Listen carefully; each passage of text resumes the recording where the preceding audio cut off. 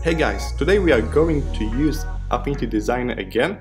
I'm going to show you how to create vector ribbons. You can also download them, link in the description below. Okay, so let's start. Here I am on my new blank canvas. I will use Shape tool, Rectangle tool to be specific. Let's set up color. I don't need stroke, I don't need outline color, so just the fill color here. And here it is, my first shape. I'm going to duplicate it, rescale. I change wheel to slider, easier for me to pick a little bit darker color here. Okay. Now I need to move it lower, so I just drag it and drop on the layer panel.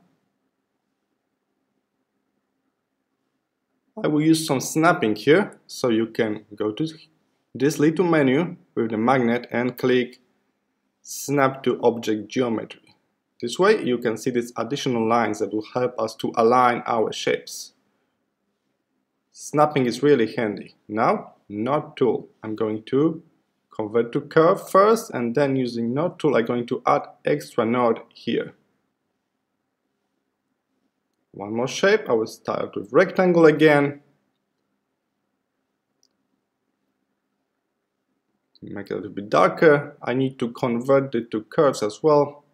And now using Node tool, I'm going to delete this one node. So click on it and hit delete on your keyboard. Let's change this from solid color to gradient, like this.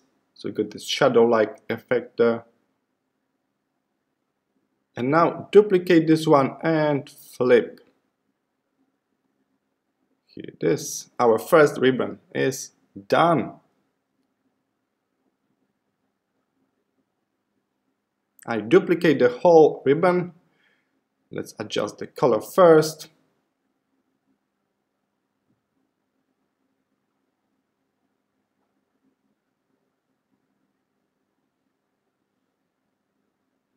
I'm selecting this with Shift, so I can select multiple shapes, and then I can flip it and move it up. Adjust the colors of two objects. You hold Shift to select more than one object. Like this, okay. Gradient here. So gradient tool, and just drag your mouse to set up the gradient angle.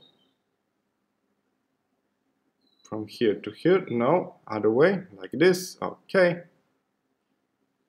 We can make this one longer, so let's move it here and scale this one. Okay, second one, finished.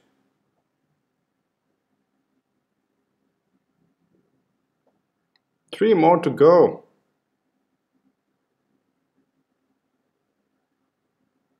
Let's start with a rectangle tool again. Duplicate.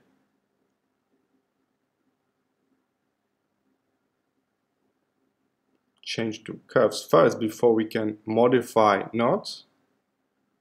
Okay. Here one extra like previously. I'm going to select these two and change the way the corner is made. More softer. Okay. Drag it outside a little bit. More organic shape this time.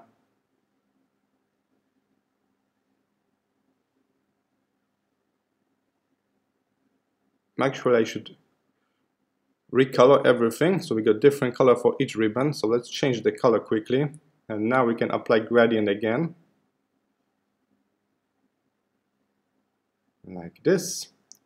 Move it back behind it. Okay, duplicate, flip.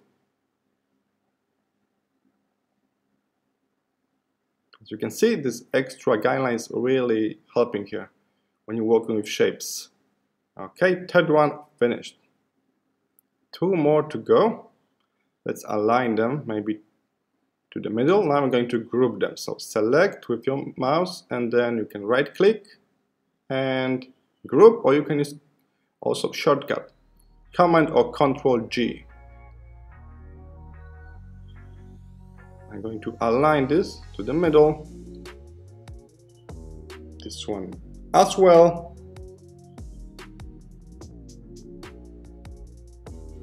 Okay, 2 more.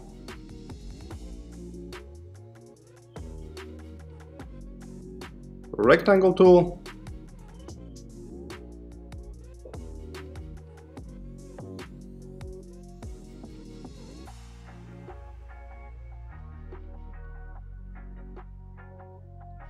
Let's try to make some kind of double ribbon here.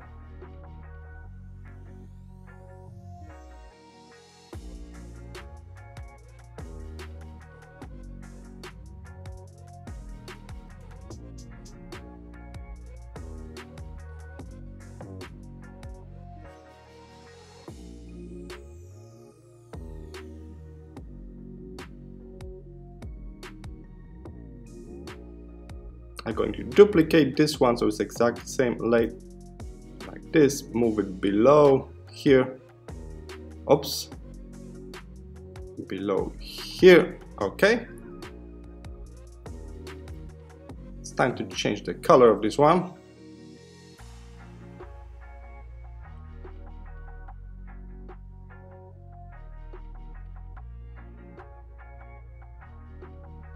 Let's make this part darker and like always maybe some gradient this way, so we got this little shadow-like thing going on.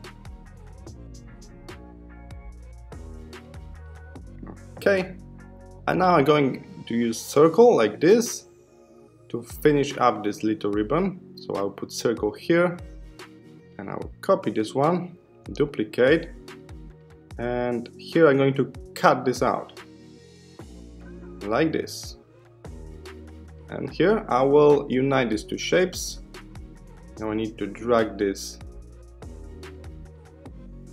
below. Now it's on the top again. Okay, it should be here. Here it is, my 4th ribbon, double ribbon like this. Okay, I can group that using shortcut Command G.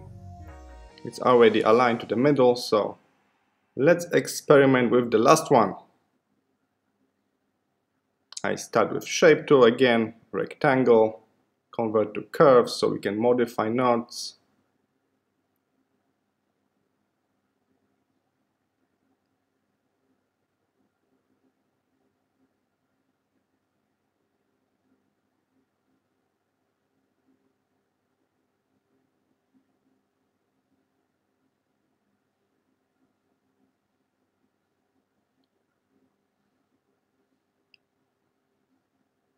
Should I go with straight ribbon or should I curve it a little bit?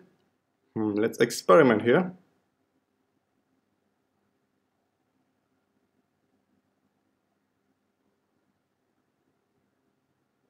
You know what, we are not going to start with rectangle. Let's use donut tool this time. So I can show you one more tool here, donut tool. It's like circle with hole inside that we can easily modify. Take a look. Can you see that? I can just modify this circle like this. It's called donut tool. It's very specific tool for Affinity Designer. And now I can convert to curves, flip, and here it is, my curve ribbon using donut tool. Really fast. Okay, so here it is. I think you're going to flip it back here. So we got this curvy ribbon. This should be smaller, I believe, and a little bit lower. So we will get this feeling like it's folded behind. Okay. Almost there. Let's make a copy, flip the copy, position. It's time to recolor everything. So I'm selecting everything and then use the color slider on the right. This one and this one with gradient, we can select both of them at the same time. Like this. And here's our last ribbon made with donut tool. Donut is like circle with the hole in the middle. It's fully adjustable, really handy tool. You can try it, you should try it out. Okay, here it is, our 5 ribbons. I hope it's useful for you, and you can also download the source files for these ribbons in the description. There's a link there for you. Thank you for today and see you in my next tutorial.